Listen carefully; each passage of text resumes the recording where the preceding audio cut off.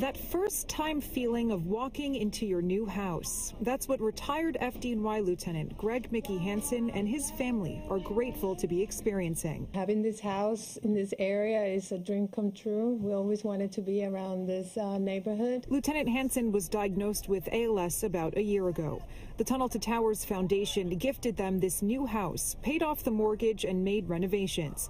The upgrades allow him to get around freely on his wheelchair. I can't wait to see my kids playing basketball out front and just running around the neighborhood, playing with the kids. Lieutenant Hansen became a firefighter in 2002 after 9/11, but he was near the World Trade Center that day heading to a job interview.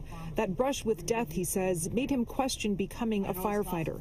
And when he told this to his firefighting dad, he kind of brushed it off and just said, don't worry, they'll train you. And I think I said, okay.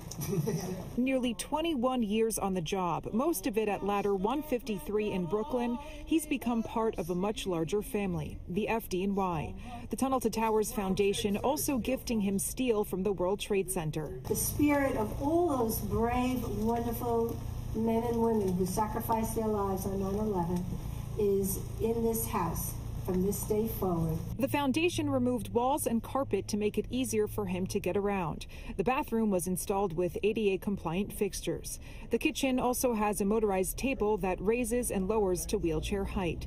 His family looks forward to new memories here. I think the house is truly amazing. I want to say thank you to the Tunnel to Towers Foundation and for making my dad more happy and live more independent.